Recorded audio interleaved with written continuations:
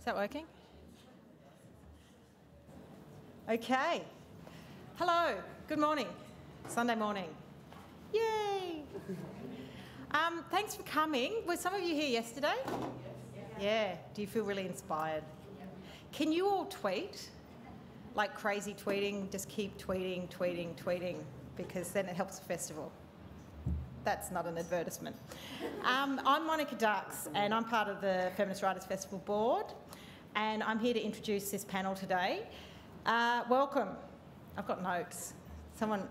This festival is so beautifully peopled by lots of volunteers that they even wrote notes for me to read out to you, which I should because it's better than my ramble.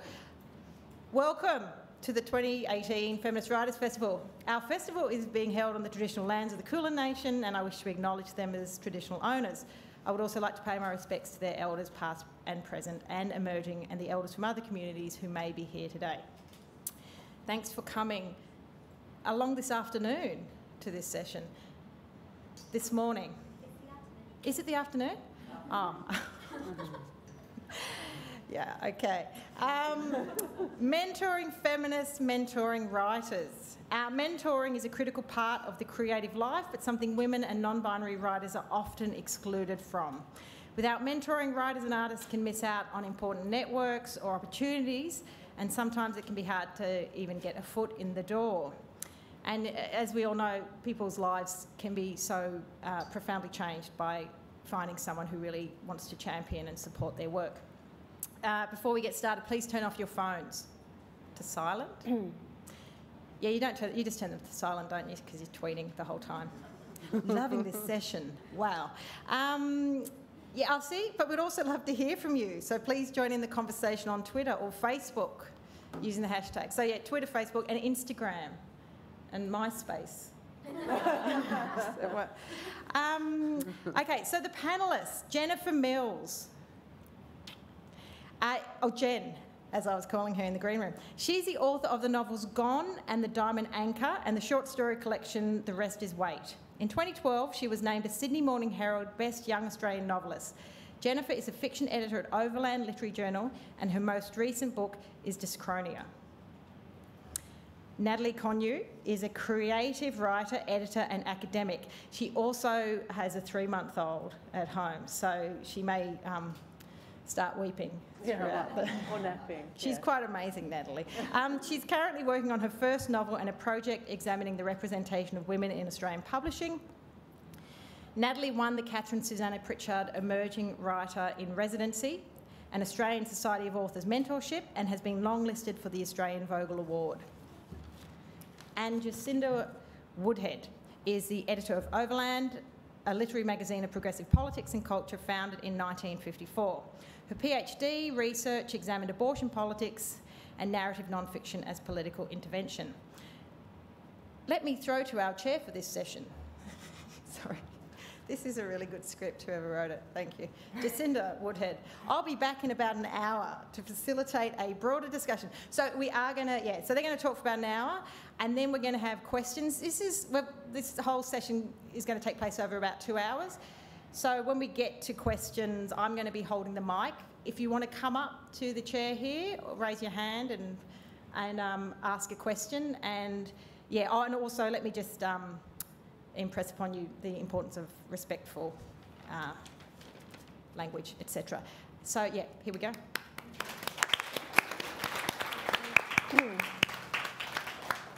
Thank you, Monica. Thanks everyone for coming today. I've been thinking about the idea of mentoring a lot lately because of my own experiences of taking over Overland at the start of 2015.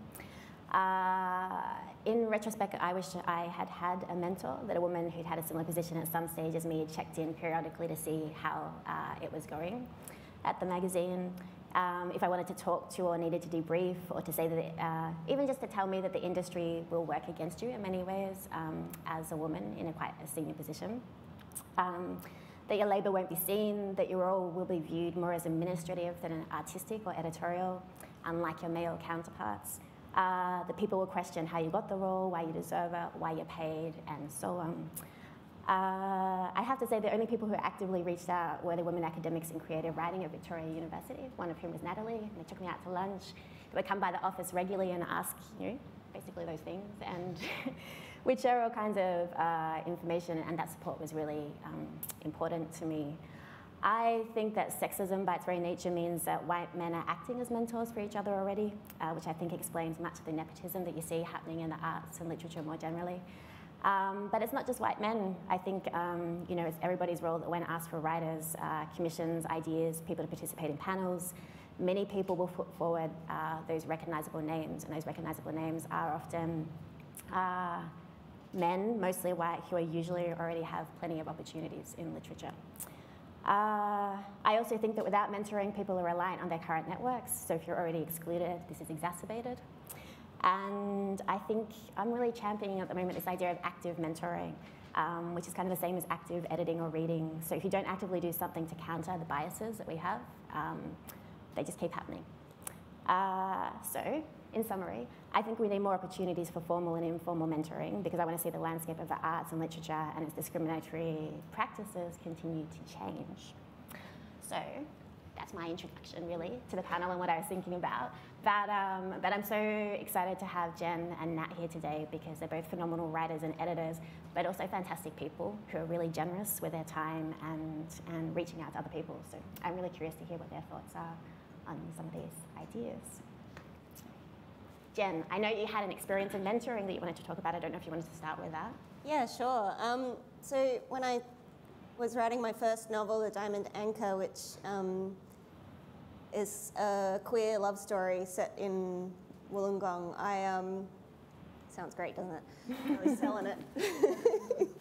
But I was living in Alice Springs, and I didn't really know anything much about the literary industry. I'd not sort of been involved in any sort of institutional writing stuff in Sydney, apart from university level stuff. And then I'd been travelling and hoboing around the world and ended up moving to Alice Springs, and it was in Alice that I really found a good creative kind of context that supported the work that I was doing, and where I was able to sort of take myself seriously as a writer, I suppose. But the part of that was the Northern Territory Writers Centre, who were just really fantastic and programmed me in events and helped me find other writers around the place. And so I applied to their mentorship program that they were running. And I had a manuscript at that point that I was ready to work, but I just, when you're starting out with a book, you don't know if you're on the right track. It turns out with the fourth book, you still don't know if you're on the right track about 90% of the time. But I didn't know that then, and I didn't have the experience to trust my own instincts. So I was really looking for someone who would be able to just guide me, give me a bit of advice, maybe, read the work, and just let me know whether I was on the right path or not.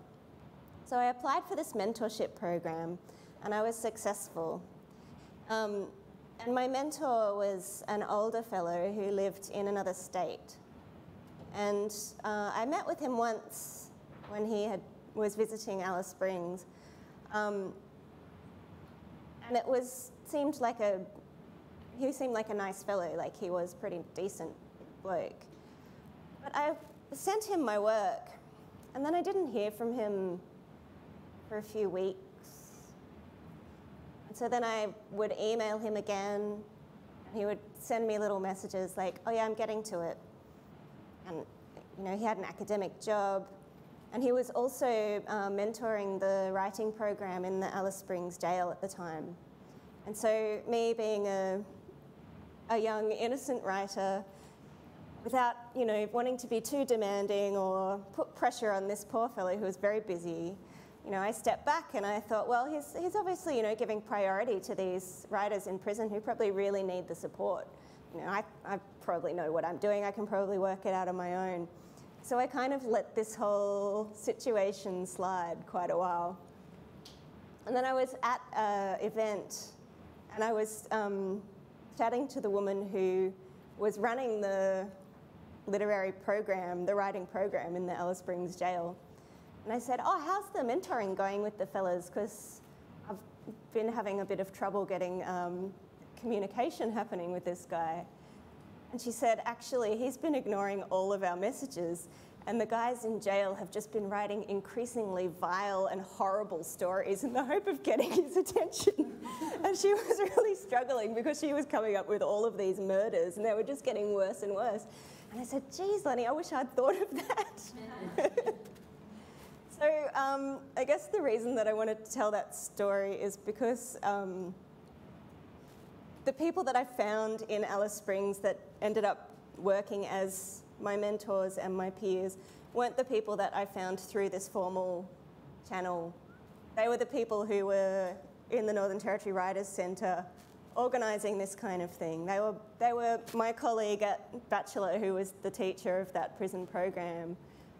They were the friends that I met in that context, and my peers who were able to help me take myself seriously as a writer. And I think sometimes we look to these very formal structures for mentoring when actually the people that we need or the relationship that we need is a little bit more distributed in the people around us. I think that's a great point, and you said a phrase a couple of times, taking yourself seriously as a writer, and I think for those of us who are women writers or non-binary writers, that taking yourself seriously as a writer is made very difficult by the industry that we're in, because it is so masculine, it is so white, it is so heteronormative, it is so middle class. Honestly, the Australian writing industry is a joke. Am I allowed to say that? It's, you have to be incredibly privileged, I think, to start. And if you're very privileged, I think you're kind of starting at a different place from the rest of us. And I was really touched when I met Jacinda during the week, and she said to me that she thought of me as a mentor, and I'm going to blush because I had never thought of myself in that way. And I think one of the things we get caught up with in mentorship is what you described, the elder statesperson who is supposed to guide us through, the trials and tribulations of the industry and look out for our work. I sometimes think that kind of mentorship, like you, doesn't work. It's so artificial. When I think of my own experiences in looking for mentors for myself, and the advice I would give everyone in the room is to find people whose work you really admire, who you have things in common with. So for me, I have someone I would consider a mentor, and I have a lot of people who I would consider to be critical friends. So people who will read my work, people who will comment, people who will encourage me. And I don't think that's any less valuable than, an elder person who knows the industry. Which is not to say that we shouldn't think about that as well. I don't know, I think to be a feminist writer is to have a responsibility, and you and I were talking about this, towards mentoring or being a mentor or a mentee. I'm really keen to hear your thoughts on that as well. Yeah, so I think everything that you've said so far is definitely true. Earlier I was reading this discussion on LitHub, which I'm sure many of you may be familiar with the site, between a number of women editors, and I think this came out after the incident at the Paris Review, where it turned out, does everyone remember, where the editor, I can't remember if he resigned or was fired, after it turned out that he'd been sexually harassing women writers and stuff for a long time. And so I think there's discussion started among all these women editors and writers about what had helped them in the industry, and one of them said, described what she thinks mentoring is, and she said, although we don't usually think of it in this way, mentorship involves taking risks and means sticking your neck out for an unproven talent, introducing junior colleagues or students to people who are powerful in your own world, promoting someone to grow into a job, publishing a piece that has a few lingering problems because the author's voice is important. And I think that that's true. And I agree with what you say, Jen, about this idea. I'm really keen to see more communities of writers and people interested in the arts more generally and in creating works, and how we support each other to do that. And rather than this kind of hierarchical position or this idea that, you know, like networking, okay, so I know people are very, think, you know, networking is really important, and obviously it is, but I hate going to events, like personally, and I find that stuff very stressful, and I think that most people feel like that. That's probably why they're attracted to writing in the first place, which is often a very solitary activity. But also, I think this is something we talked about the other day, Natalie. I'm not sure it always helps to be introduced to the right people. Like, you know what I mean? I don't even know what really the right people are, given, I don't know, maybe it's different if you're writing a book. I don't know, but like at Overland, we try to keep, we publish a lot of new writers, and particularly for our online magazine, I think that probably 60 to 70% of the people we publish are new writers, and sometimes it's their very first piece they've ever had published is published on Overland. And so it can be their first experience of an editorial experience and that kind of relationship of someone believing in your work, but also wanting to kind of be the best that it can be, or that maybe it just needs a bit more, you know, polishing, and there's something you haven't quite said yet that you're really keen to say. And I think that all of that is really valuable as well. I think I've lost my change of thought. No, I think it's part of the role of Overland, I think, is to be this sort of community hub, and perhaps what you're saying about not needing to meet the right people sort of makes sense to me as well, because, you know, I live in regional South Australia. I'm not going to be going to events at the Wheeler Centre and bumping into people. You know, I'm at a stage in my career where I don't need that kind of schmoozing anyway, but probably 10 years ago it would have been quite useful. But I think it's more important to have probably genuine relationships with people. I don't want to sound mean, but I think there's a lot of social climbing in the arts, especially when you are trying to push a book or trying to get a publishing deal. There's a tendency to think of literature as this vertical structure that you're working your way up from the bottom rungs, and that these are stepping stones on the way, like getting published in a literary journal is a stepping stone on the way. And I think at Overland, part of our role is to break that model a little bit and make it a little bit more horizontal, and look at actually what does the work say, and why is this of social value, and why are these voices being amplified? Yeah, I think... I'm sorry, I think I remember what I was going to say now as well. In addition to that is that I think the magazine publishing, or the kind of roles that the literary magazines serve, is quite different, I think, to book publishing, you know, which I think often does really, you know, it's a commercial venture, and so I think it relies on different kinds of relationships, which isn't to put any of you off writing a book. If any of you are writing a book, I would, you know, fully endorse that. But I guess I wanted to... Don't write books. Ruins your life. I wanted to talk a bit more about this idea of like this active mentoring or informal mentoring or formal mentoring. At Overland, we did recently start a mentoring program, which is part of our Writers in Residence program. So we got funding a couple of years ago to run 2 different Writers in Residence programs for writers we felt were underrepresented in broader publishing. And so one was for a woman writer who is the sole caregiver of children, and the other one was for a First Nations writer. And so both of those are finished now, but what it did was provide a stipend for the writer, an office space for 3 months that has, you know, a desk and computer facilities and free printing and that sort of thing, and is based at VU with all these wonderful supportive academics and writers, and so to give these writers a community, like space there and access to other people working, you know, in literature and publishing and writing, but also this mentoring aspect, which was with the first residency, it was with Alison Croghan, who's an incredible writer, and the second one was with Alan Van Nierven, and that residency is just finishing up now. I think that I made some notes about this because I think it's really important that when we talk about mentoring,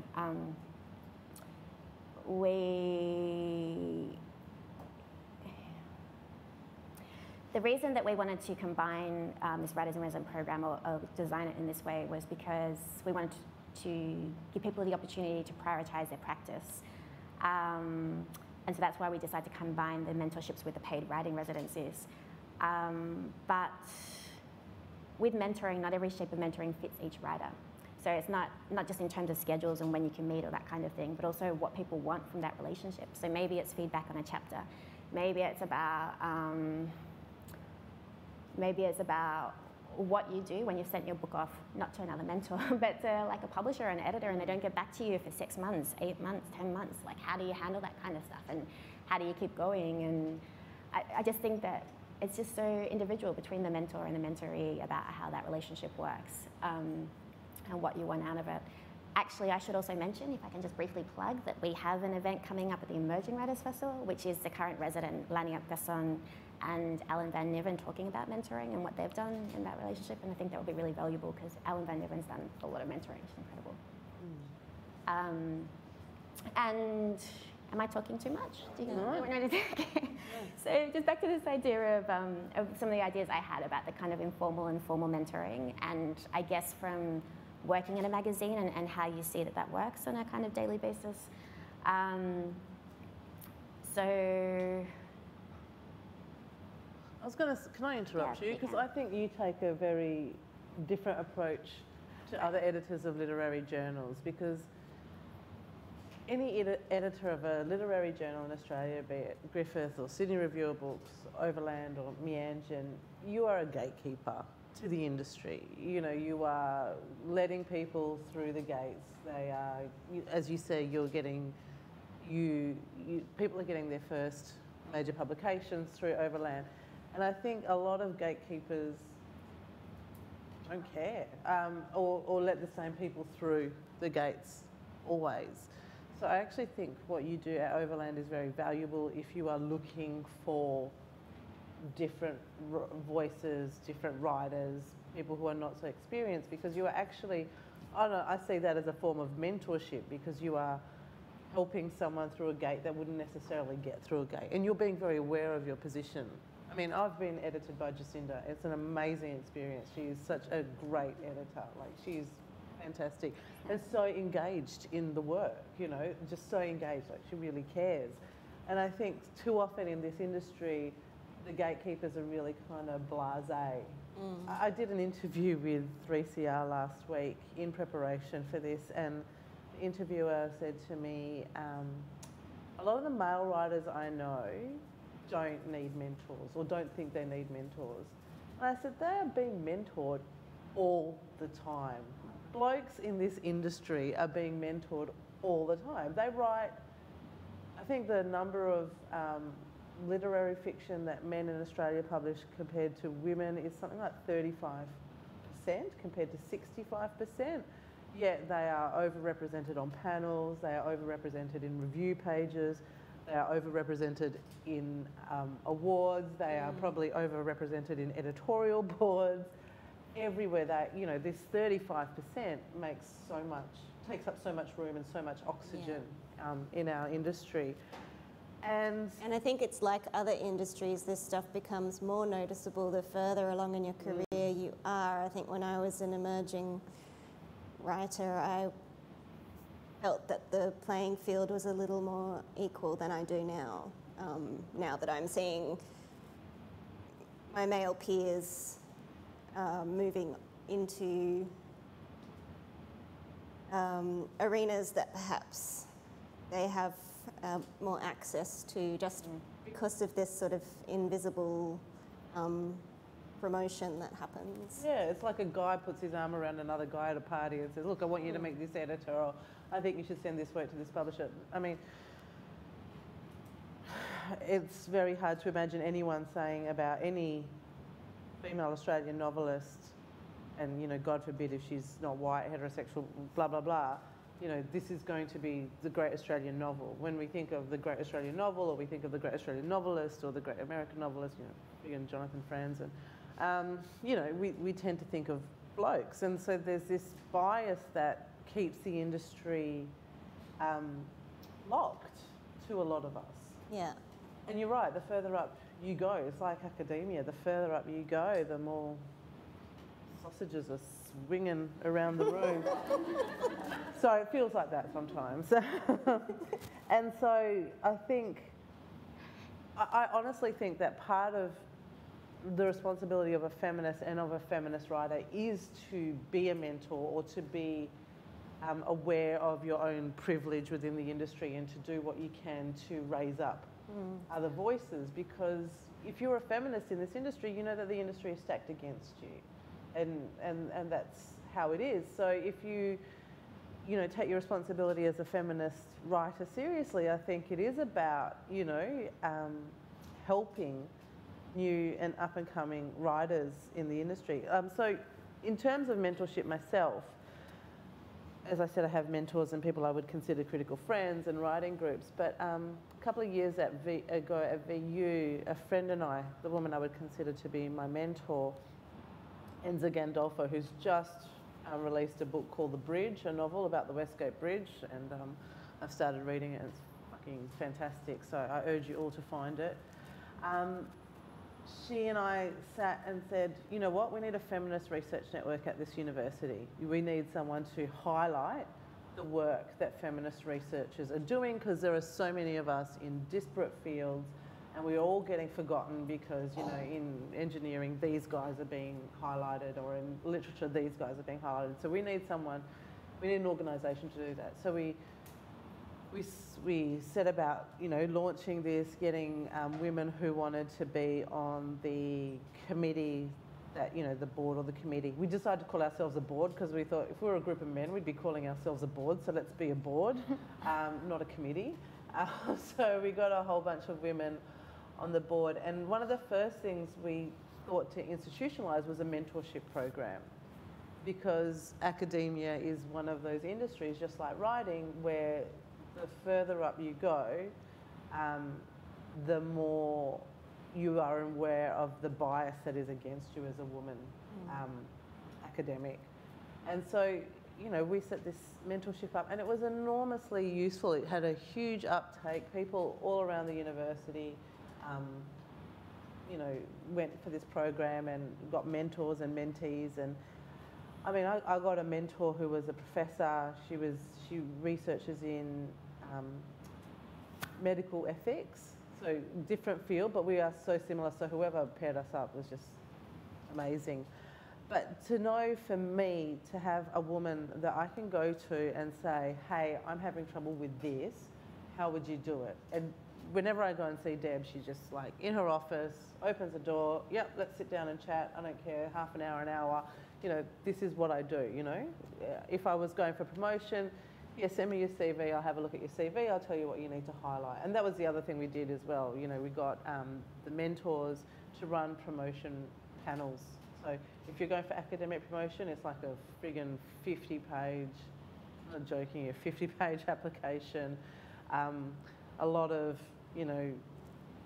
bureaucratic terminology. You need someone to help you, translate.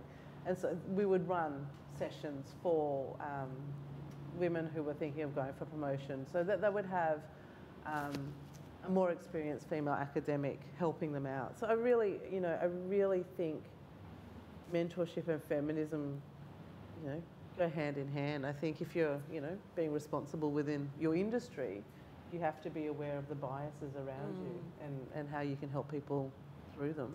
And I think that also you need to avoid repeating the same problems of supporting that patriarchy creates. If you're a cisgender heterosexual woman, you need to make sure that you're not only supporting other cisgender heterosexual women. If you're a white woman, you need to make sure that you're supporting women of colour, because I think being a woman, you need to be able to see that there's other structures that intersect with the gender problem.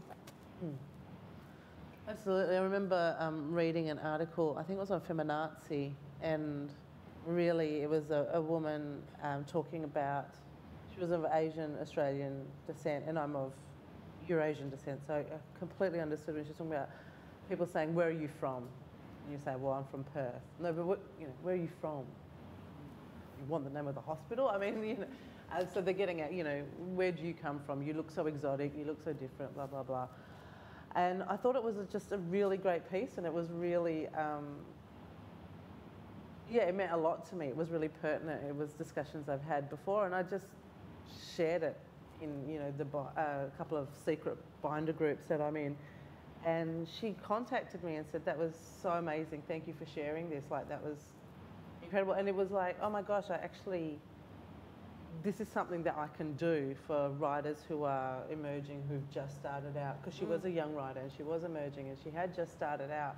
And it meant a lot for someone who she had heard of in the industry to say, hey, you should all read this. This is fantastic.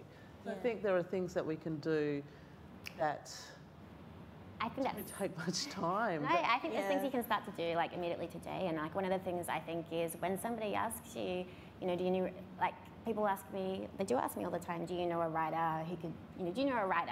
We want this kind of piece, or can you recommend somebody, you know, for the summer Australian short stories, or, and I think that like your responsibility is to think outside. Like if you have an immediate reaction, like just stop and pause and like think about the reaction and think about who else maybe you're not seeing, you know, in that equation. And I will never ever put forward just you know, the names that I think have already had ample opportunities in the industry. But I think that there are lots of things that we can start doing. And actually after I had a conversation with Natalie earlier in the week, I did what you just said, Natalie, because Natalie kept talking about how important it is to raise people up. And I think that not only is writing isolating because it's often a solitary activity and it's often done at your computer, or sometimes people do it in a cafe, but mostly people work at home in the spaces they can find, you know, to work. And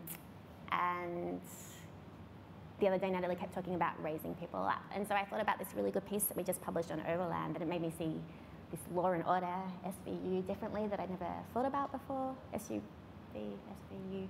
Anyway, I shared it on the Binders Bill of Australian Women Writers because I said this was a really great piece, you know, and this person really excited me and made me think about these books that I need to read and just what those kind of, I don't know, what those cultural things do for people and audiences. And so all these other people went and read the work as a result. But then the person wrote to me and it really meant a lot to her. She hasn't had that much published and she really appreciated it. And I think it's easy to forget how important those things are, because I think writing can often feel like you're like shouting into a void. And it can be hard, like even really established writers don't necessarily have big audiences. You know, in Australia you can publish a book and maybe sell 1,000 copies. And that's something that's taken you years, you know, to work on. And so I think audiences do matter, and I think that kind of support does matter. Sorry, Jen. I was nowhere talking about you. But yeah, so I think, starting with those kind of, just making those active decisions about what you can personally do. And if you want to mentor, I think I'd like to talk about what we think the kind of steps are that you can go and find somebody, because sometimes it can be really difficult to reach out. Like when I said earlier about starting at Overland, I probably could have tried to contact somebody else who I thought could, but I didn't really know how to start or how to do that. And also sometimes you just feel really paranoid about these kind of sexist things you notice, or the difficulties you're having, and you think, well, other people probably don't have those difficulties. They're just better at it or more suited to it than you are. And yeah, so do you have any ideas for how people might either start supporting people more? I just want to reinforce your point about being able to ask for help first, because I think that that's really important. You know, I'm open to mentoring people, but if nobody approaches me and says, hey, I need a mentor, then that relationship's not just going to, I'm not just going to find these people on my own, you know, unless I go through a writer's centre or some other structure. So I think in my almost 6 years as Overland fiction editor, just anecdotally, young men are much better at asking for help than young women. I think girls are raised to be nice rather than successful, to value social acceptance over personal ambition, and I don't think that's fair. I think that's something you really need to overcome as a writer. And you need to do it quite consciously. You need to sit down and look at your emails and take all of the apologies and qualifiers out. I still have to do that because, you know, you're working against this training, this gender training.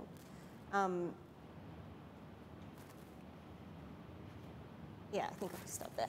Well, I think a lot of people who are probably here are at the stage where they would like to ask for help. Am I right?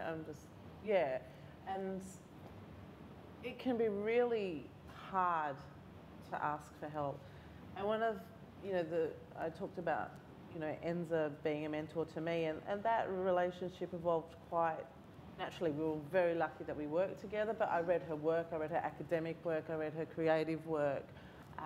We sat across from each other at meetings, we have very similar research interests, we collaborate. We're now at a point where we collaborate together on projects. And I think one of the tricks for me, or one of the biggest tips I could say, is find someone whose work you really admire and who really resonates with you, because the chances are then for the mentor is they're really interested in your work because it's similar to theirs, or you're tackling the same issues, or you're asking the same questions. So there are, the relationship becomes less hierarchical as you go. So you establish much more of an equal footing as you go along. So I think that's really important. Don't just find someone in the industry who looks impressive on paper. Don't just like call Geraldine Brooks out of the blue and say, hey. Although, it must have worked for Hannah Kent. Yeah, exactly. Find someone who you've actually got, you're asking the same questions, you're bothered by the same things, you have the same preoccupations, whose work you admire, not only professionally but personally. I think that's really important, because then they're going to be more interested in your work as well, I think. Because I think being asked to be a mentor can be intimidating for people. Yeah, I think absolutely. And when Jacinda told me I was one of her mentors, I was like, whoa. You keep mentioning that. I am so way underqualified to be anyone's mentor, let alone, the editor of Overland, being one of your informal mentors. But I think you need to take that out of it and see that people just appreciate help and advice and guidance and someone they can bounce ideas off, someone who's similar-minded. I didn't feel like much of an expert in this subject coming in, so I asked around some of the arts industry and writers, women that I know who have done a lot more mentoring on both sides than I have, and every single one of them said it's an egalitarian relationship. It should be a relationship of equals. Even if it is a teacher-student thing, there needs to be mutual respect. Yes. So that kind of thing is quite hard to manufacture, I think. Yeah, absolutely. And also, I had an experience recently where last week, it was the last week of our current intern being in the office with Sheeta. And she is amazing, and unfortunately she's not here today, I don't think. But I was working at my computer, and she was having a conversation with another editorial person over Land and Night, and heard her say, why do men always think they're right about everything? And which I thought was really funny. I said, that's a really good question with Sheeta. I hope she doesn't mind me quoting her. But then she said that she'd been reading this study that said, she was talking about job applications, and people here may be familiar with this study, but that if men look at a key selection criteria, for instance, and they've got 3 out of the 10, they'll say, oh, well, I'm qualified for that job, I'll take it. Whereas women will look at, and they only have 8 or 9, and so they're like, oh, wow, that's not for me. And I think, like everyone else has said here today, and probably over the entire festival, that we are trained to think like that, and not feel like you're enough. And there are obvious reasons, obvious systemic reasons for that. And it's taken a while, but recently, I think I felt braver, like corresponding. Sometimes I have to correspond with ridiculously famous or well-known people, who write incredible emails. For instance, recently I've been corresponding with the American poet and critic Juliana Spar, who's like phenomenal, and I love her work, and we are so lucky to have this essay coming from her in the next edition. And I spent ages crafting the email and like trying to say whatever I wanted, and she always just replies in these 1-sentence emails that the whole sentence runs on and there's no punctuation or anything. I think, well, she can do that because she's a poet. But yeah, I think that part of this recently I've just realized, actually, I'm just going to be myself in my emails. Like, that's actually the best thing to do. And so even if they are these ridiculously well-known people who you're basically begging to, like, you know, sometimes begging them to write something for your edition for the same amount of money that everybody else gets, which is, you know, is not a lot. Yeah, I'm just going to do it how I would with everyone else. I was at Verena about 10 years ago, just when my first novel came out, and I was there during the Sydney Writers' Festival Blue Mountains program, and Eva Horning was there at the same time for the festival program, and, you know, I was pretty green, so I really looked up to her. I still really look up to her. I think she's incredible. She doesn't remember this, but she said to me, people expect you to be grateful. You don't have to be grateful. And like, I went and wrote that down, and that really mattered to me, but that was just an off-the-cuff remark for her. But I think that's one thing that I've really remembered that I try and pass on to other writers, is that you have a right to be there, and you don't need to say thanks for giving me this opportunity all the time. Like, it's really good to thank people, but it's your work that gets you there. You know, you're there for a reason, because the story that you've written and sent in is of excellent quality, and I'm choosing to publish it, you know. Sometimes I have this tricky thing. I don't know if you have this, Jack, at Overland, but I want editing sometimes with younger emerging writers. The tone of their emails will be very anxious, and I almost want to edit the email back to them as well and be like, don't take out these apologies, take out the 7 instances of thanks and just leave one in. Like, and sometimes I want to just grab people and say, look, you don't have to be grateful to be here. You have a right to be here. But it doesn't feel like the forum to actually do that. So I'm not sure if you have the same kind of experience. Yeah, no, absolutely. And recently I had an experience with a younger white male writer who was a fairly new writer, but I'd taken his piece ages ago, and then I just kept putting it on the back burner because there was all this other stuff to do, and so I kept thinking, oh, I'll get to it in the future, and then some time passed, and he kept emailing me, and he's so polite. He's like, I'm so sorry to bother you, but would you mind, are you still going to publish my piece? And then eventually he called me, and then I realized, like, I'd really left it too long, and then I had to get onto it. And he was so polite on the phone. He's like, I'm really sorry to bother you, but I was just wondering about my piece. And so yeah, I think politeness is a really good thing. I must say, I also get some pretty bad emails sometimes from people being rude. But also, I just think that, you know, appreciating that other people are human beings with feelings, and the egalitarian, I completely agree. Just because you know, you happen to work at a magazine or happen to have 3 books published, obviously that doesn't make you any different to anybody who wants to have a book published, you know, or wants to work at a magazine. Yeah, I mean, that's all I would say. Yeah, I guess getting to know your own worth is really important. Even if you are looking for mentoring, looking for support from someone else, you need to know that you're the one who's still going to be doing the work to get the text that you're writing into shape. You're the one. They're not going to be sitting there saying, this is how you write this way. And that's not what you want either. You just want somebody to give you, I don't know, I think courage, perhaps. I have not had much luck with formal mentoring or formal networks. I don't have an academic job. I don't really thrive in an institutional setting, as I was saying to Nat before, but like Overland's my closest thing to sort of an institution.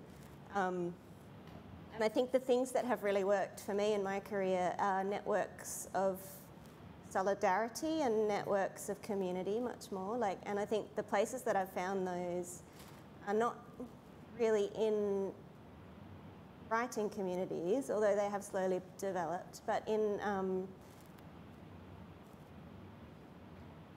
like queer kinship kind of networks. Like my queer family is where I find a lot of my courage, solidarity, people that relate to the challenges that I face maybe, and also in like regional arts communities can be really amazing and really strong, and people across platforms will really support each other's work in a way. Like probably more of my friends, close friends, are visual artists than writers, and I think that the challenges are really different, but like in terms of sustaining a creative career and dealing with just the emotional labour of writing and looking after yourself and all the other shit that you need to be able to manage. Like, look at it as a way of kind of building longevity and sustainability rather than like achievement success kind of models. I'm pretty horizontal, I guess, in my thinking. I think something else too that you just said that made me think of something, Jen, is that 95 to 98% of the time, no one else is going to care if you write or if you finish the work that you're writing on. Like, I mean, this is legitimate. Maybe if you've got a contract, they will. But otherwise, no one's like sitting around thinking, oh, when's Jacinda's book going to come out? Or when's Jacinda's next article going to come out? No one thinks that, right? Except you. So I think that's why the faith and the confidence and the trust, and then having communities of people who are interested in your work and aren't necessarily waiting for it to be published, is so valuable and important, because that's the only way you're going to get something finished, is trusting in yourself. That's true, but I think there's definitely exceptions too. Like, I've published many writers in Overland in the last 6 years that I've gone, I really hope this person writes a book, and then I'm really happy when they write one. And I'm not saying that you shouldn't know. Of course, and I think that you do. Like, as soon as you have that experience with somebody, you do have something invested in. You want them to, do something more. I like your point, Jen, on courage. And when I'm feeling not brave, which is a lot of the time as a writer, because we're trained, as women, as you've said, for many reasons to not feel brave anyway. And then when you're looking up at the luminaries and they're all blokes, then that's another strike at your self-confidence. One of the things I do, and I genuinely do this, is I pretend I'm a mediocre, white, heterosexual male. I do, and I think, what would they do? Would they send that email? Would they pitch that story? Yeah, I'm going to do it. And I am not kidding at all. I actually just pretend, what if I was a mediocre white dude? What would I do? The other thing that I say to emerging writers, and being a university lecturer in creative writing, I meet a lot of emerging, aspiring writers. That's kind of my bread and butter. And the first thing I encourage them to do is to form a writing group. For me, that's my writing group, which I've had two now. I came from Perth in 2009, and when I began my PhD, I come from a family where the only books we had on our bookshelf were the Encyclopedia Britannica. English is not my first language, so I grew up in a Mauritian and Italian culture. So, and both of my parents never went to university, so I came from a non-academic background. And I decided that I was going to do a PhD because I wanted to. And one of the first things I did was grab a group of women that I had been, going through honours or undergrad or sessional teaching with, and I said, will you be in my writing group? Because I can't do this unless I have support. And I'm not going to take everything to my supervisor without having someone else read it first. And that was a mistake of inexperience, but it was the best thing I ever did, because these women, we sat around each other's house. This is, before we had children and sick partners. We would, once a fortnight, go to someone's house and read each other's work and comment and give feedback. And that would be, I like this sentence, I don't like this sentence, or it could be, I think you should pitch it here, or have you seen this place is doing this, and they might be interested in your work. And that group went for years, and then until I broke it up when I moved to Melbourne. And again, coming to Melbourne, having no friends here, started teaching at University of Melbourne and started teaching with a couple of women, and I said, will you be in my writing group? I'm not going to be able to do this unless I have some support. And so we formed a writing group, and they were the group of, we have been going for 8 or 9 years now. And they're the group in which we published the book on female friendship and the book on motherhood. So we work together professionally, but we also are a very valuable network of early readers and encouragement, and giving us that courage to kind of send your work out, or put your work forward for a competition, or approach this publisher, or, should I do this? Yes, you should do it. And for me as well, having, as Monica said, a 3-month-old baby at home, it's hard. It's an extra distraction. I love my kids, but they are, they are things that take my time. They take a lot of my time and attention, and you know, God love them, that's what you have to do, and you're mostly happy to do that, but there's always that part of you which would rather be writing or reading, you know, if you're looking at another dirty bum or you're having a conversation with your 4-year-old about, no, Mr. Nobody doesn't have a key to our house, no, I don't know who Mr. Nobody is, can't shrink himself and get under the mat like you think he can. You know, when you're having these conversations, you know, all these women... He's busy writing his literary bestseller. Yeah, exactly. She probably respects that, right? But, you know, having women who are negotiating, we've all had kids, all at the same time, though we're not all heterosexual writers. And, you know, so we have all different methods of, actually we all have the same method of parenting, which is I'd rather be watching TV right now than hanging out with my kids. But having a group of women who understand that particular challenge, to me, has been really important. Having women who understand that particular challenge of finding the time to sit down and write or to sit down and read. And so one of the things that we talked about is how do you do this? How do you juggle this? And so I've come up with this idea. I don't even know if it was me who came up with it. We have 2 hours every weekend at a cafe, just me, no kids. And it's great because you can say to this group, you know, will that work? You know, in your experience as mothers and writers, does that work? And, you know, you can negotiate these extra levels of trickiness that, you know, that come up, and young kids are tricky. They're lovely, and they're great, and they're tricky.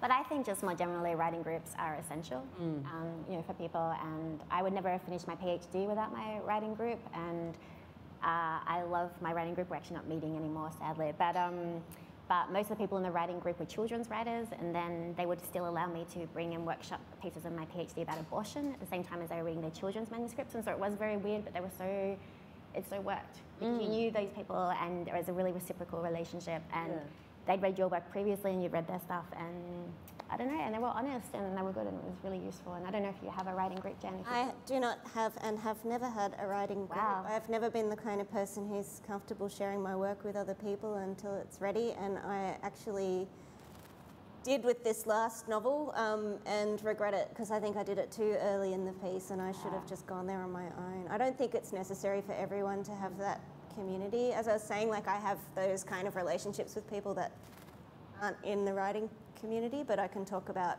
industry stuff, and I can talk about the other things that are difficult about the career. But the work itself, that's between me and the work, and I'm very, very protective of my process. So I don't think that is, it's not for everybody.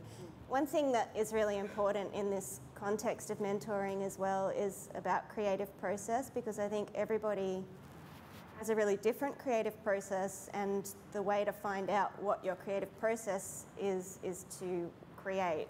So you work, and then the work tells you how the work is going to be done. You know, whether that's fitting it in between kids, whether that's getting up at 4 in the morning and writing for 2 hours before you start the day and then going to your day job, whether it's what I did, which is move into my car for a year so that I could finish a novel. Like, whatever the work needs from you is what you need to do. And there's no one else who's going to be able to tell you what the right process is for you. It's only the work that can tell you what the process is. So the way that you find out is to get started. I think it's important, like, mentoring's really important, but you still need to do the work. Yeah, yeah. Do you find that your process changes with your different novels? Oh yeah, completely. You only learn how to write the book you just wrote, and it's useless for the next one, unfortunately. Yeah. That's so annoying. I just wanted to quickly touch on some of the other experiences of mentoring. So I was going to say that we do have an internship program at Overland, so it's for people who are currently studying some kind of creative writing degree or program, and so it's part of their industry work experience, because that's the way that we think internships can be valuable as well without being exploitative.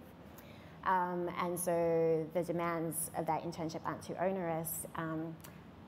for the intern, for the organisation, I find it can be a lot of work, but I actually think that's part of your duty, like as an organisation, is to help, like to reach out to other people, and I find it a really good training program. So I think that that is also something that I think has been really valuable for me and for the interns as well.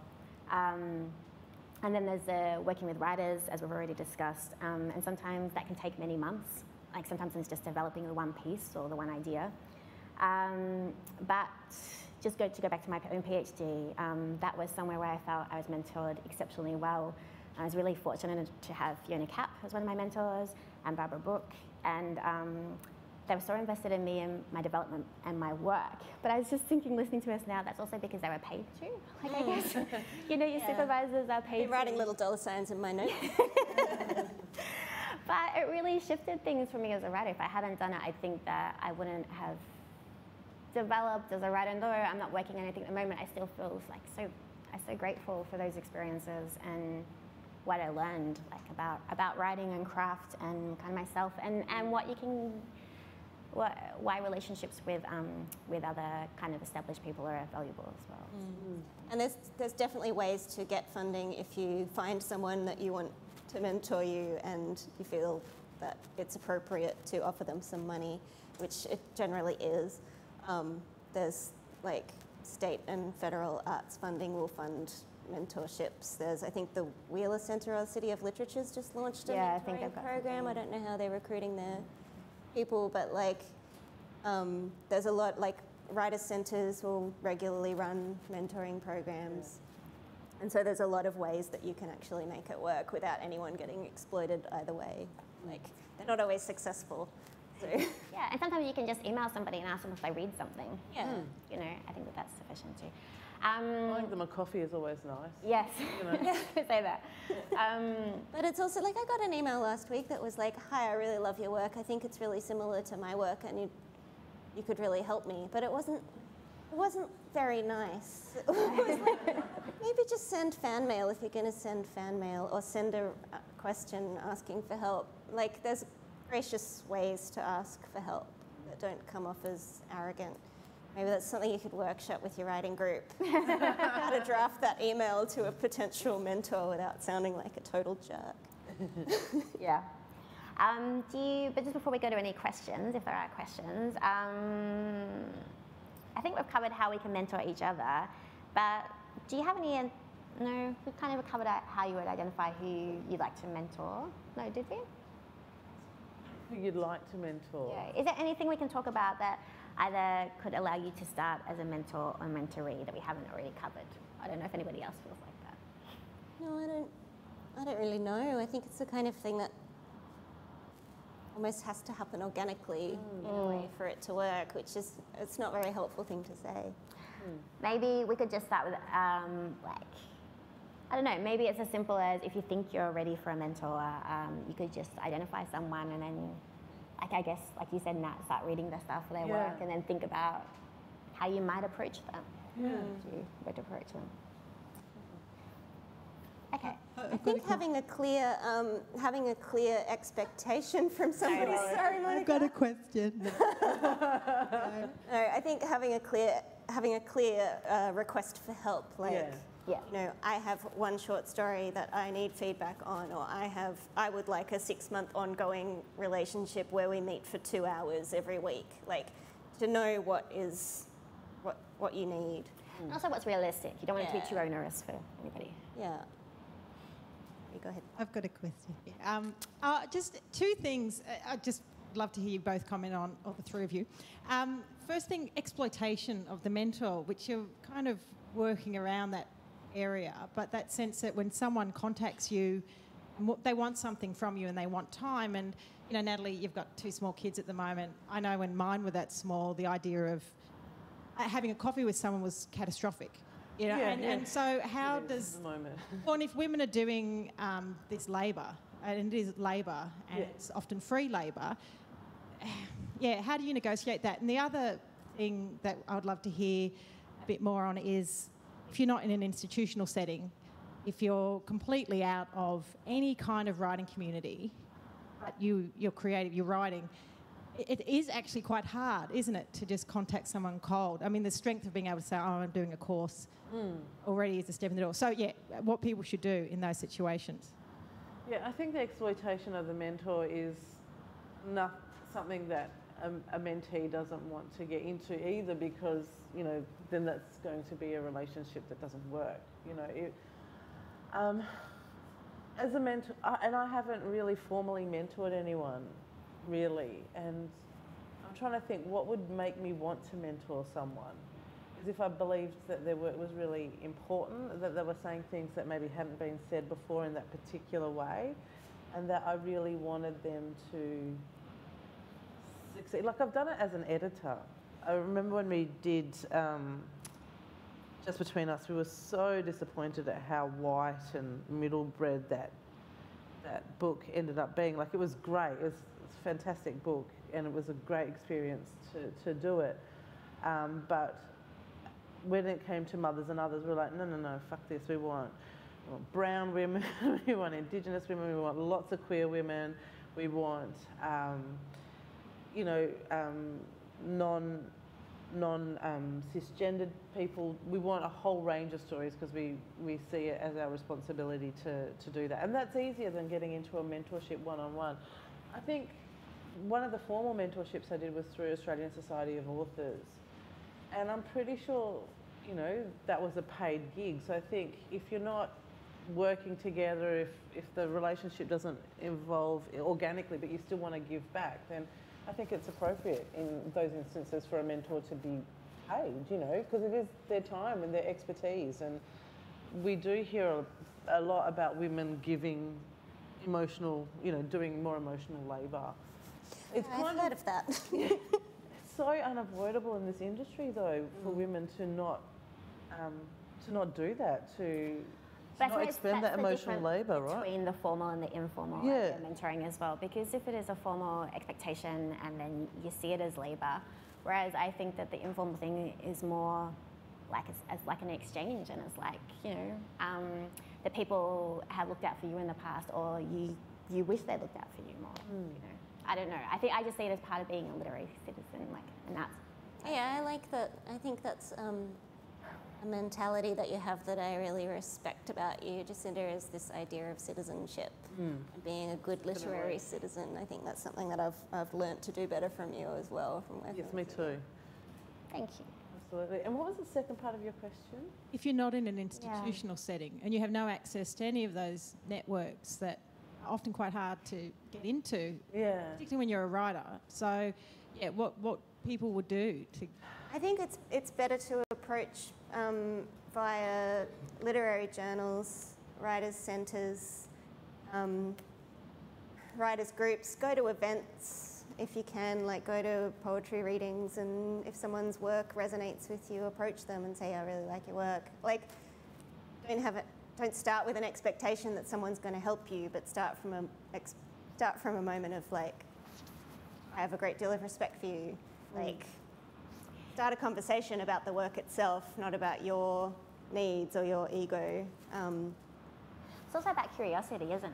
Like, you're curious about other people's work and the events as well. So yeah, again, it's not just about your work, it's about how it fits in that kind of greater... And ask, absolutely. Ask questions about how people got to where they are. Like, you know, if somebody sent me an email cold saying, can you help me, like, randomly with my work that I know nothing about, then I'm not going to be able to answer that because I don't know what their expectations are. But if somebody sent me an email saying, so, hey, how did you become fiction editor at Overland? How did that happen for you? Or how does it work being a regional writer? I'll probably quite happily go back and forth like 3 or 4 emails and have a conversation with somebody about that. If there's a particular subject that I feel I have experience in, like, I like the part of writing where I'm sharing knowledge with other people. And I've found that most writers I know, even if they don't know me from a bar of soap and I email them cold, most people will respond in a fairly generous and friendly manner to a genuine question.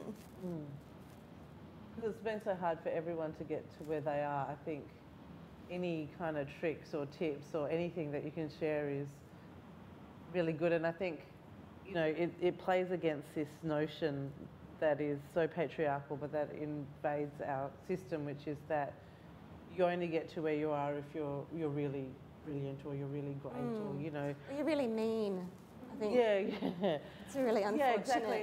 And sometimes as a woman writer, you feel like there's only so much oxygen for us, right? So there's that sense.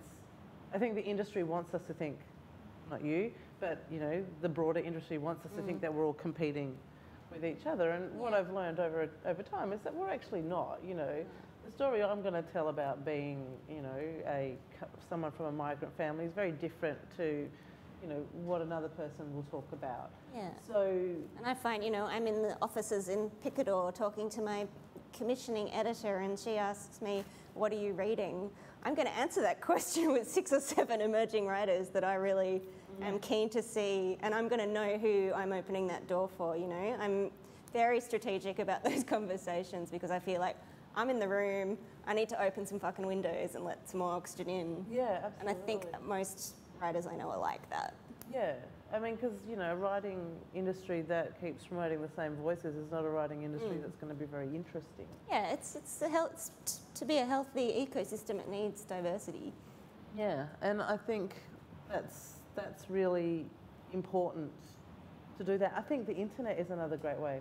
So think of publications like Overland that do publish pieces every day, and reading those works from myself as a writer. If I like what someone is saying, I might contact them and say, look, I think this is really interesting. Where you think you're going with this? Because I'm doing something similar as well. I'd like to sit down and talk to you. So kind of, I think it always comes back to being a good citizen and engaging in the work first off, and reading the work and reading it carefully. And then I think you can say, well, how did you get to do this? Sometimes you just want to say, how the fuck did you get the time to do this when you've got 3 kids and 7 dogs and 5 cats or whatever? Yeah. And people will share their strategies with you. So I think, you know, the internet is great because there is so much content, and it can be so incredibly diverse that you should, I don't think I would feel weird contacting someone via Facebook, because I would just pretend I was a mediocre white bloke. Yeah. Send a picture of yourself naked or something. Yeah, A male picture of yeah. That's right. No, I think social media is a big one as well. Like, if someone contacts me on Twitter as well, I'll generally reply to them pretty. Yeah, for all the complaints about social media, I think it's been quite democratizing in a lot of ways. Yeah. Yeah, especially I really find that as a regional writer, because I don't have like generally a literary event a week to go to like people do in Melbourne. Like, I don't have that luxury, so that is my water cooler conversation with my colleagues happens over email and via Twitter mostly. Now we've got questions. Oh yeah. Oh, you can sit there, or I could just hand you the microphone. Really. Generally, people speaking will have people come down because we've got some reverb issues with the speakers. Which can get awkward. If you have a question, you can come. And no hate speech, respectful, and and no declarations or stories of your life. You can share them, but later. Mine is a question and not a statement. What can you reasonably expect from a mentor, be it paid or unpaid? What is sort of a reasonable amount of interaction or work to expect them to do for you? I think that's really individual. Like, I think it depends on what stage of life you're at, what stage of life the mentor is at, what stage of the work you're at. And I think it's a conversation that you have to have together.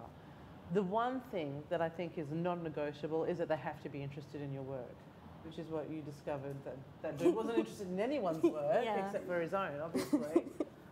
They have to be interested in your work. I think he was interested in getting paid to be a mentor and not having to actually do it. We should have got him up today. Name and shame.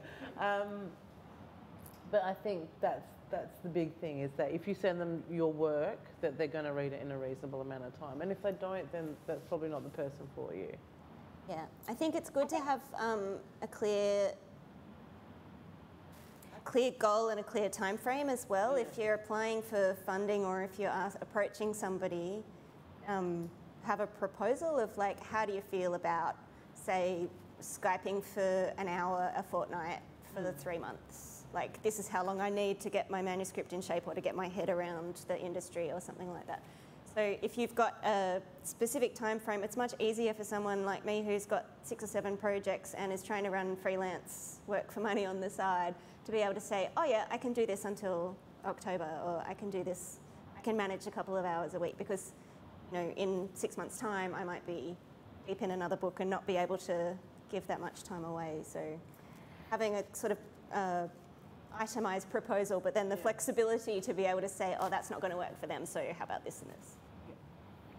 And I think if you are lucky enough to be in the same kind of city or something as a person, maybe just asking them for a coffee and an initial conversation is probably a good place to start. Because I think it is really individual, but it also depends on the work that you're producing or what you want to do, what it is that you want the mentorship for. So I think that initial kind of contact and initial discussion or coffee or something is good. Yeah, and face-to-face is great. I mean, it's really hard to get face-to-face meetings with people who live halfway across the country. Yeah, that's right. So it's not always. I mean, gonna Skype's work, amazing too. but it does help. Yeah. Any more questions? Yes. Oh, Christy. No hate speech. I wanted to ask about vulnerability, because I think for people to think of themselves as mentors is sometimes a bit of a courageous step, particularly women who are conditioned to kind of think, you know, they're not quite there yet. Yeah. But also for people to ask for mentors, I think there's a tendency to feel like, I mean, I think some people have a process for which that's the case, but there's a tendency to feel like they don't want to expose that they don't know. They don't want to expose that they need help. They want to appear together, and that sometimes they're just acknowledging that you need a mentor, acknowledging that you need help is a very vulnerable position to put yourself in. I mean, have you experienced that, or do you have sort of, I guess... I've never experienced vulnerability of any sort, so I can't answer that question. For me, the sheer terror of having to, for me, it was complete a PhD, was the first time I put myself in a writing group. And so the sheer terror outweighed any vulnerability, but I totally get that. And I think you tend to feel more vulnerable with people that you don't know well, or that you tend to put on a pedestal. I've had mentorships that have not worked out. Like, I've tried really hard in academia to establish mentorships with women academics who are doing similar research to me, and sometimes I just don't get back to you. And it's hard and it's gutting, but I've just gone, well, okay, that's not the right person. But it is. I think one of the things that we have to acknowledge in the industry is that the industry is hard for everyone. I don't know anyone who has said, oh, I wrote this book. It's so easy. And then this publisher knocked on my door. It was fantastic.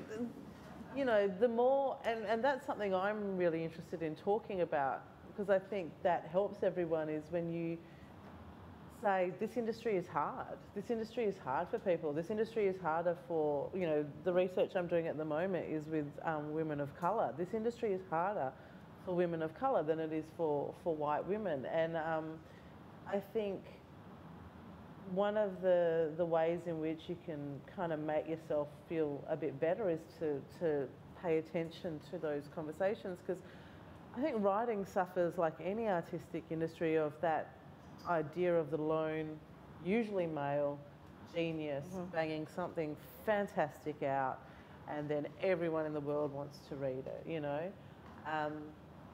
It's a horrible idea that permeates. Yeah, and I wonder if what that we do. is also sometimes what's connected to the vulnerability, is this idea of what stage the work needs to be at. And not long ago we published in Overland this essay, which I think was just great, called "We Need More Mediocre Women Artists." And I recommend that everyone go and read it, because I'm actually okay being mediocre. Like, I'm actually okay not being a literary genius, or, you know, that's like the majority of the world. Like, that's okay for me. And so I also think that actually, yeah, most literature, like, you know, I think you've got to believe in the work that you're doing, and you've got to love it, and you've got to think it's important. But it's okay if it's a genre novel about, you know, I don't want to say anything bad because I like genre. I don't know. You know, it's okay if it's, I don't know, what's some great literary genius? I can't think of any off the top of my head. But you know, they Virginia exist. Woolf, I'm if sure. you're not Virginia Yeah, Woolf you're or not Toni Virginia Woolf. Morrison, or, you know, because only Virginia Woolf and Toni Morrison are Virginia Woolf and Toni Morrison. Yeah, they've already done it. Yeah, exactly. So I think, yeah, for me, kind of, and there's no kind of greater, you know, marker of inequity than academia, and looking at the writing that I see my male colleagues pushing forwards on their syllabi, and I think, oh, for fuck's sake, why are we reading that bloke again? Why are we reading that bloke? And I will now go up and have those conversations. Why are we reading that bloke? You know, why have you got in there? This is so ridiculous, you know. I'm not very popular amongst my male colleagues, but I don't particularly care anymore, because I don't think that's really, you know, being nice to them, you know, that idea of being nice, and is not as important as having students, because at VU I have students from every kind of culture. You know, we are the University of Hard Knocks, and having students come in, and if I'm just giving them, I don't know, T.S. Eliot and Samuel Beckett, then who does that help? I mean, it doesn't. So I think paying attention to the ways and acknowledging that the industry is hard for everyone is one of those ways that you can kind of overcome that vulnerability, perhaps. And also thinking about how you'd like to see it change, like how it can be better. You know, I think that's important too. Yeah, absolutely. One thing that, one of the people that I asked for advice about this was my friend Marianne Butler, who's a playwright who won the Victorian Premier's Prize a couple of years ago. Fabulous, brilliant playwright, and one of the most generous writers that I know. And of course, you know, sent me 2 pages of notes when I asked her for help with this, as is her habit. But one thing that she identified, she's done a lot of mentoring and being mentored through her theatre practice, which is a lot more collaborative than novels. But one thing that she really identified was ego on both sides is really dangerous.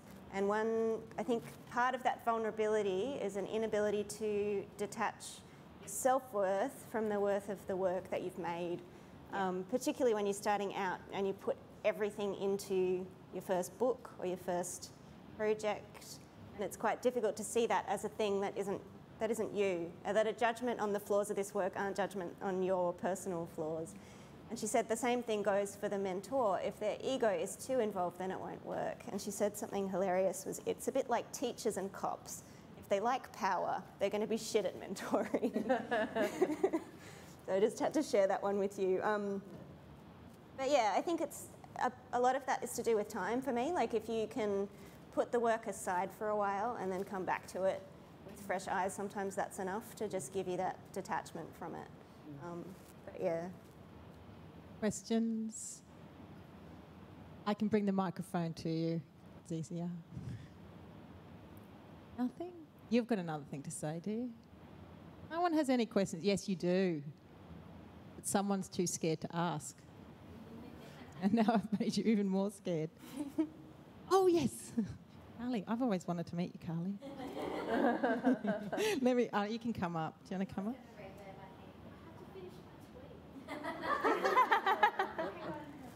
Live tweeting your own question.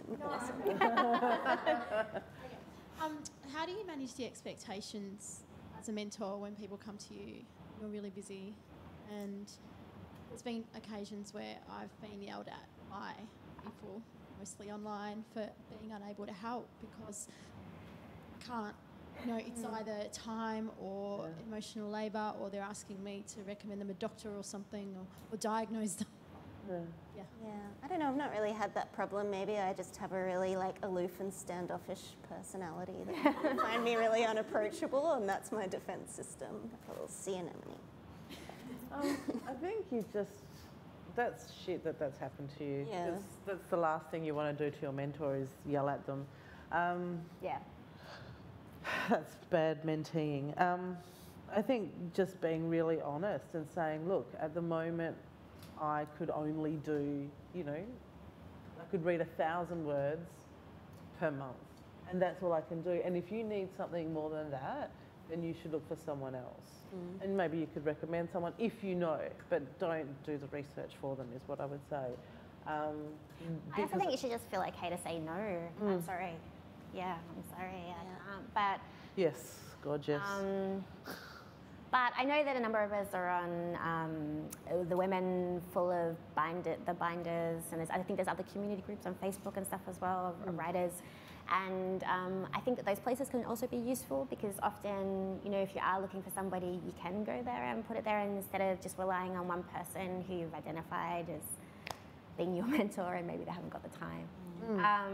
But I think that that's a really useful space as well. I know not everyone's on Facebook, but it can be really useful for, you know, for people and making connections or just getting ideas for how to approach things differently as well, which can be useful. Yeah. Thank you. Anything else? Oh. I was wondering about self-publishing, like if someone writes something that hasn't been done before. I'm specifically thinking of my sister that is studying something that is very new and she wants to look up at mentors, but it hasn't been done, and she sent her work but has had no reply. And I was wondering if it's possible to like decide to just self-publish yourself and how difficult that might be. Absolutely, and self-publishing is actually one of the areas where it's really easy to find help and advice online because a lot of people who have done it are really ready to share their experiences through their blogs and websites and other forums about what's worked for them. In fact, South Australian Writers Centre is running a whole self-publishing seminar in a couple of weeks, I think, which doesn't help you if you're in Victoria. But like, there's a lot of information about what works for people and what doesn't. So I think it's probably easier to approach another self-published writer for help and mentoring than it is to approach someone who's published by Penguin or something. Yeah, I mean, I think there's lots of avenues to self-publish these days. I guess it depends what kind of audience they're trying to reach, your sister. And is it an academic work or? Yes. Yeah. No, not really. Right. It's in positive psychology. Yeah. But applied in like her own experience and how she's studying in London and it's positive psychology. But it's like something new and the program is only taught in 3 places in the world. Right. Okay. Well, yeah, I mean, that seems to me like something that could easily gain an audience like through self-publication, but I don't know a lot about self-publishing, so I think Jen's idea is really good about just, because there is so much information about it, particularly online, so I'd suggest that for them. Yeah, and some really amazing writers have self-published, like Virginia Woolf is self-published, you know? Doesn't get better than that. Yeah, in my opinion, you know, I love her work, I think she's amazing, but, you know, I think we can feel a bit vulnerable about self-publishing. I don't think we need to. Yeah. Well, now we've got a line of people. That's exciting. Hi, my name is Chidem. I have 2 questions actually. One is, I learned English when I was mid-20s, so English is my second language. My background is actually writing for screen. That's my background. Also, I write short stories as well. But I know I do make a lot of mistakes, grammar mistakes. Sometimes I do get help from friends. They can help me if it's short. It's not always possible to get help always. And I don't have really budget to pay someone always to do proofreading at this stage. So how's that important? Like, that really affects my confidence. Like, should I send my work to someone else? Stuff like that. So, what you can tell about that? Firstly, congratulations for learning another language in your 20s. That is friggin' hard, and that you can speak and write in it is incredible to me. Like, amazing.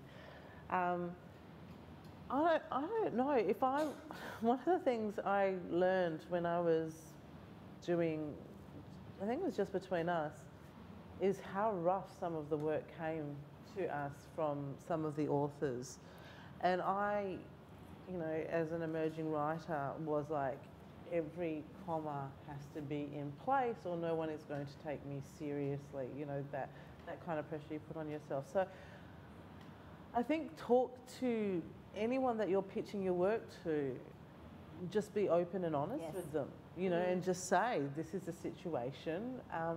This is my second language, which I learned in my 20s, and I'll wait for your applause and then I'll get back to you, to my question. But I think being open and honest, I think it's so hard, and I think being open and honest about that is really important, because a lot of editors are not looking, and certainly we weren't with those books, we were looking for the stories rather than the polished pieces. So I think good editors are really willing, and I know Jacinda is a good editor, really willing to work with the author to get the piece to where it needs to be, if they think the piece is important and has things, you know, things to say. So, and I always read the cover letters that come with our submissions. So all our submissions are online, but I always read them, and they always offer extra context. Well, if somebody writes them, they always offer extra context, so I think that that's fine. But I do wonder if you've thought about a writing group, if that's something that you would be open to, if you know any other writers or even just a couple of friends who may be interested. Yes, I had in the past, but we kind of stopped. No, they continued, but it just somehow they didn't want me to be included in the group. I don't know the reason. It just Yeah, well, that's awful, but it does happen. It's happened to me previously in the past. But I would just say find some new people who you connect with, because I think that when it comes to this, I don't know, I just think it might be useful for you. And also, I just wanted to add that perfection is really overrated. The English language is imperfect everywhere you look. It's a hybrid beast. It's like constructed of all of these other historic languages within it, and there's a lot of beauty in imperfect, so-called imperfect English. And I think a good editor will bring that voice out, that personal style that you find, being able to, you know, repair mistakes, but also being able to celebrate the diversity within English. That's something that you should value in your own work. And some journals I know in Australia take work written in other languages. So I think Peril is one that takes work in other languages. The Lifted Brow has a translation editor as well. Yeah, Offset at VU takes work in other languages. So I think, you know, look for those journals as well that encourage multilingual submissions. Yes, second question is, I have already written pieces. They're just sitting on my computer, and I'm so hesitant to send them somewhere to publish. So, any suggestion to overcome this fear? So I have a bit fear. So this is where I have the disappointing news. You just have to be courageous, because as an editor, like, we reject 90% of the work that comes in, because, you know, we only have 4 issues of a print magazine and this daily online magazine, but still we have so many pieces that are submitted to us. And so rejection is part of the writing life. And I think that you've got to not take it personally. I know it's so hard to say that. And I still get disappointed when I've been rejected for things, but it's just, it's not always going to be right, the piece for the place that you send it to. But I think that, like, sending more pieces out is more likely to result in publications as well. Yeah, what's the worst thing that can happen is if somebody says no. But also think about where you're pitching your work. Make sure that you're pitching to a magazine that has a similar politics or ideology. You become familiar with the journal, you know, read their work. And similar interests and preoccupations too. Yeah, and just do that trick of pretending you're a mediocre white man. What would he do? What would he would not wait until everything's perfect before he started submitting. Is that also, though, your role as editor, in that when you have an editor who rejects you but does it in a way that's so supportive, can make all the difference? Absolutely. And you don't want to work with someone who's going to reject you and be an asshole about it, basically. You know, why would you spend your time sending work to that magazine? Would it be okay to ask someone, you know, if they reject your work, can you ask them reason, or can you ask them for feedback? You can, and sometimes it will work, and sometimes they just won't have the time to get back to you. So it really just depends. If I have something useful to say and I think that it might benefit the writer, I will try to pass it on. But sometimes the piece just isn't right, and don't know how to say that. So sometimes you will just give a general kind of rejection. So, but there's no harm in asking, I think. Yeah, I would ask. Yeah. You're welcome. Thank you, and thanks for the great panel. My name's Deb Wardle, and to me one of the wonderful things about writing is in the quality of relationships that can develop in these, particularly when we get people in our corner, supporting our work and championing our work. And I've had some experience of mentoring and being a mentee. I always think of a minty. I think of a manatee. Yeah, I say manatee. A minotaur and a manatee. Anyway, I was just wondering if any of you would like to make the comment about the transition in relationship between, at first, of some inequality, perhaps when you're asking for help at first, towards that aspiration of mutuality, which is such an important part of the quality of relationship that when it really works. And I just thought that may be a useful part of the conversation to bring up, is how the relationship will change over time towards mutuality. Yeah. There's a couple of people that I'm thinking of, the other writers that have been really helpful to me in my writing life. And Kate Kennedy and Paddy O'Reilly, both really excellent Victorian short story writers, both of whom I really looked up to when I first met them, and both of whom I now consider to be peers. And both of whom have consistently treated me as an equal throughout that relationship. So there's no point at which I've been an underling, even when they've been teaching me a shit ton of things.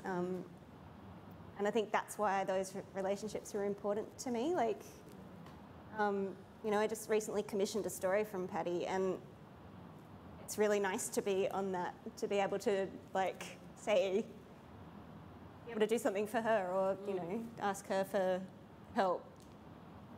I don't know, I think that egalitarian thing is something that you need to have coming in, even if you're in really different positions in the industry. Yeah, I completely agree, and I think it's part of getting that relationship right. I think it's going to be individual to every mentor-mentee relationship as to how that evolves. And, you know, I, as a mentee, have known pretty quickly when a mentor is not right for me. You know, if they were to treat me like I didn't know what I was talking about, if they were to talk down to me, or if they were to patronise me in any which way or form, I would be out of there, because I'm not, you know, I'm going for help, but I don't need to feel like I'm 2 foot small in going for help. And I think a good mentor wouldn't do that. So I think also it's an organic thing. The relationship evolves over time. In my really important mentorships, I have found that it just evolves over time. You stop being so frightened of your mentor and start asking them more questions about their work, and they start sharing a bit more, and it changes. So I don't know the particular steps you would take to make it change. I just know that, you know, kind of being open and interested in your mentor's work is really important too, Yep. Yeah, and I mean, I understand what you're saying about the power imbalance, or the seeming power imbalance, but I feel like, I don't know, you're not asking them to be a better person or something, you're just asking them for guidance on navigating something that they're experiencing or something somehow. I don't know. I hadn't really thought about that before, I guess. I think the egalitarian mutual respect thing, something that I've been thinking about a lot this year is the way that the literary industry, this sort of business that we run around and try and accomplish things in, is actually just one layer of something that goes much deeper, the roots of which are a really reciprocal culture, and that there's a much older kind of system underpinning everything that we do, and that the model for those support networks is not actually about mentoring as much as it is about friendship and peer support and cooperation. One last question? No? You have 10 seconds. I think that's probably it then. Can I say something before we finish, Monica? Yeah, you can. Okay, thanks. Jacinda and I, when we met last week, we were talking about how we wanted the session to end, and one of the things I think happens in a session like this is everyone's like, yeah, I'm so pumped, I'm going to get a mentor, I'm going to do this, and then people get terrified and then they don't. So we really wanted to encourage people in the room to just to go out and to read and to think about what you need and what you want and who you think can help, and hopefully the way we've talked about things, you won't feel so intimidated to go out and to seek help, because if someone is busy, they'll just say, I'm busy and I can't do it, you know, and they might say, I have a colleague who's on leave, or I have a colleague who's doing this.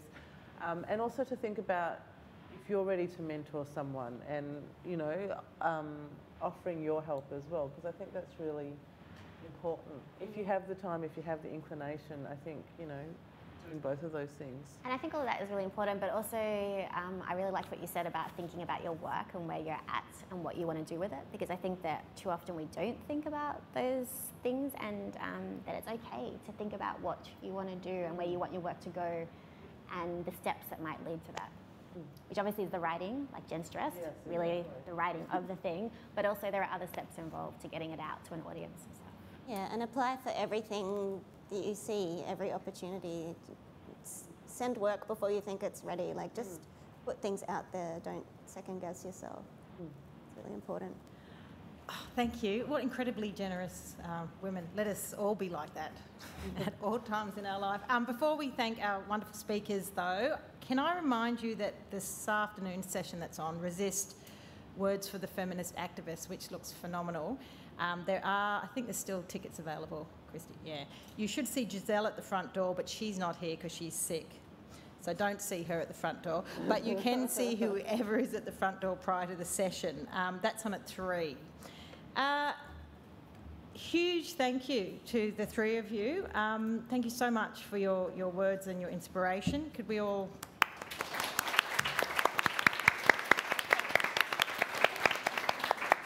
I also want to thank the Victorian Government just for being here, for getting things moving. No, they've been really good actually about the festival. They have been really good if they're here, and always. And thank you to our venue partner, the Queen Vic Women's Centre. They've been really generous and fabulous to work with. There's book sales and signings. They're going to be happening downstairs in the foyer. So go down there and you can chat. And I'd like to thank you all for coming to the festival. The festival is all about you, and it's been a wonderful day and a half. And if you go to Resist, it'll be a wonderful 2 days. So thank you.